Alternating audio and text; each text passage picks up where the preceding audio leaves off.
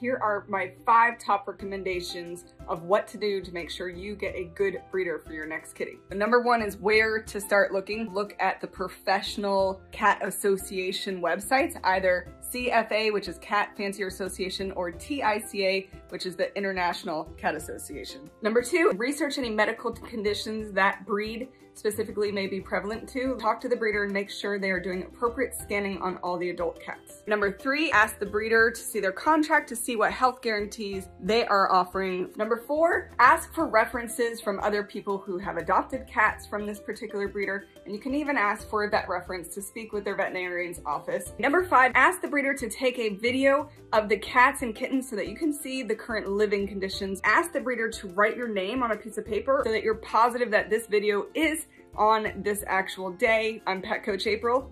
This is Charlie. Be sure to follow for more.